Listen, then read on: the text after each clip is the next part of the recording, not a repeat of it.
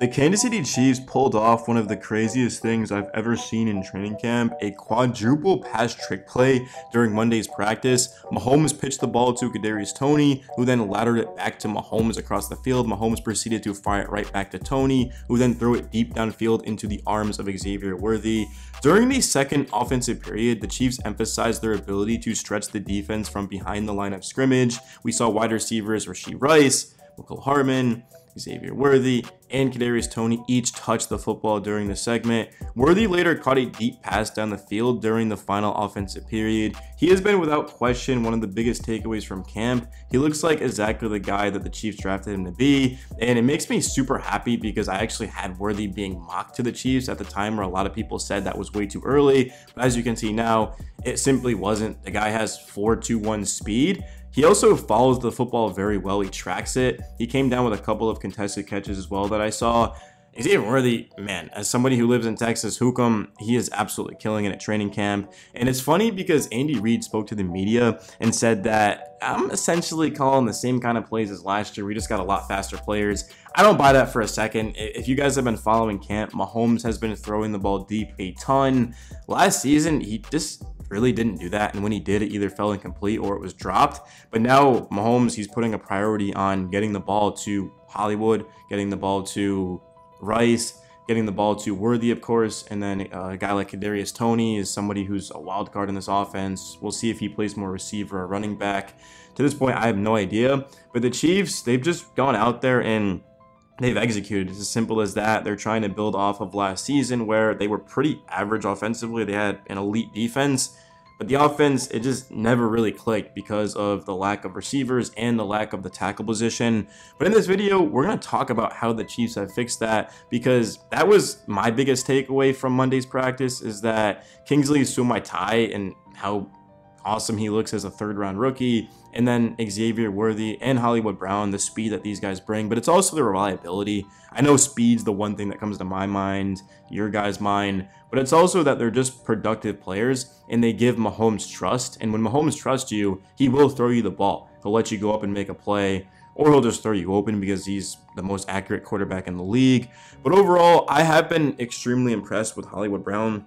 His short route running ability, medium route running ability, and deep route running ability is just a lot better than I had thought. Of course, I was excited for the pickup, but he has just absolutely been way better than I thought he'd be. And it makes sense because if you go back to 2021, the first 8 games of the season, he was averaging just above 85 yards per game, and then he got injured. 2022, in the first 6 games, he was averaging 80.8. So you can see that that's pretty good sample size of that Hollywood can be one of the more dominant receivers in football. It's just he hasn't been able to stay healthy because he's like 5'9", 180 pounds, something like that. So it kind of makes sense. But if the Chiefs can keep him healthy, I mean, man, are they going to have an absolute star on their hands, someone that they just didn't have in this offense last year. Another positive note for the Chiefs is that Joe Thuney returned to practice on Monday, making the players on the active roster who were absent: Justin Watson, Nazee Johnson, Hollywood Brown, who was sick, Clyde Edwards-Helaire, who was also sick, and then defensive tackle Chris Jones with that groin.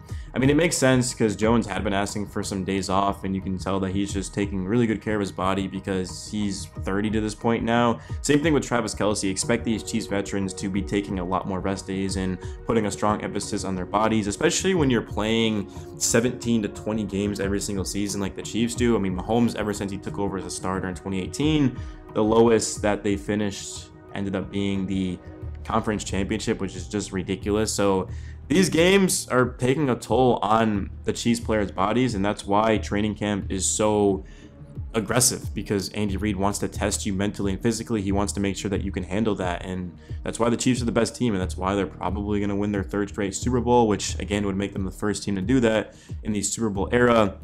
As for the players who have yet to practice, you've got Justin Reed, BJ Thompson, Jalen Watson, and Charles Omenihu. You also have Derek Nottie, defensive tackle. They're still on the PUP list, which means, I actually forget what that even means. Physically unable to perform is what that means, right? So yeah, they're not out there. In terms of some other notes for Monday, the biggest thing was just without question Patrick Mahomes throwing it to his weapons. Travis Kelce had 5 catches, which is no surprise. Xavier Worthy had 3. McCole Hardman had 2. Irv Smith Jr., new pickup, had 2. Noah Gray had a catch as well. As you can see, they're getting the tight ends a little bit more involved just because they want to make sure Kelce can last this season and play a couple more years, help him win more Super Bowls. Kadarius Toney had 2 catches. Sky Moore, Isaiah Pacheco, Rashee Rice, Justin Ross, and Jared Wiley. During the run period, Kansas City showed a wide variety of looks, seeing the following offensive players touch the football: Pacheco twice, Rice twice, Worthy twice, Hardman, Deneric Prince, and Toney. We're about to get into Prince in a little bit here. He's been a guy that's been breaking out in camp. But as for the defensive periods, a standout from the day was Trent McDuffie, who recorded an impressive pass breakup on a quick slant over the middle. McDuffie enters year number 3 as the clear-cut defensive back on the roster. L'Jarius Sneed is obviously no longer on this roster, but he's a guy that followed opposing teams' top receivers.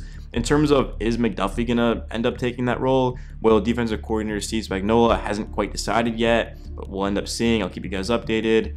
In 16 regular season games last season, McDuffie recorded 80 tackles and had 9 quarterback hits, 7 passes broken up, 5 forced fumbles, and 3 sacks. He didn't have an interception and was still all-pro, which shows how unbelievably good and talented this guy truly is.